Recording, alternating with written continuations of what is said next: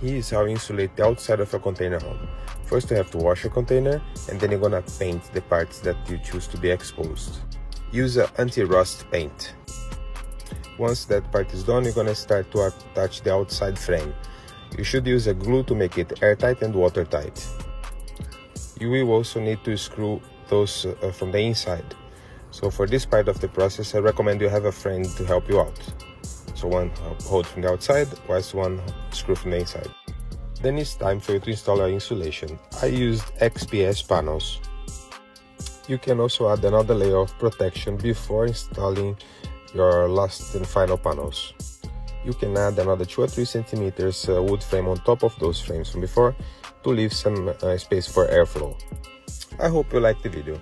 Please give a like and follow up for more content like this. See you next time. Thank you.